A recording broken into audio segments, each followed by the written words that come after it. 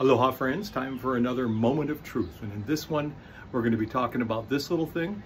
You may have seen magicians, myself included, show you a little frame of a coin purse and then with empty hands reach inside and still somehow make money appear. How is that possible? Why do we do it? Well, here's why. You see, it's as much for us as it is for you. If you've ever tried it, you can't make money appear or disappear just by wishing for it. That doesn't happen. What you need is something to visualize, like this.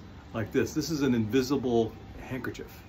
And if I just drop it on the coin, you see the coin becomes invisible too. If you don't believe me, look, I'll take the handkerchief off and there's the coin. See, it's that visualization that makes that possible. Or imagine if I pretend that this hand is not a hand, but rather a slot machine in Las Vegas. The tumblers turn, I lose my money. That's sort of the way it works. Of course, if it works differently for you, you can make the money come back. It's all just visualizing the event first. So that's what the purse frame is for. It helps you visualize. Also, if you've ever seen that other trick where the magicians rub their hands on a coin and it becomes like a Chinese coin like this, that's all visualization also. I mean, it's got a hole in the middle. It's kind of hard to see how that could become that. So you've really got to visualize this. And the way you do that is you ask yourself, what's wrong with that coin?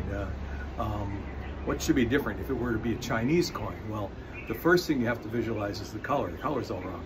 Chinese coins are sort of brass on the outside and dark black on the inside. And then, once you've got that, you can get the rest of it. And then that's the way the silver dollar becomes a Chinese coin. Of course, now with practice, I'm pretty good at it. So that's the way it works. And that's what I did before this. I just visualized that the coin was inside the coin purse, and then we're off to the races. And that's all the truth you're getting today.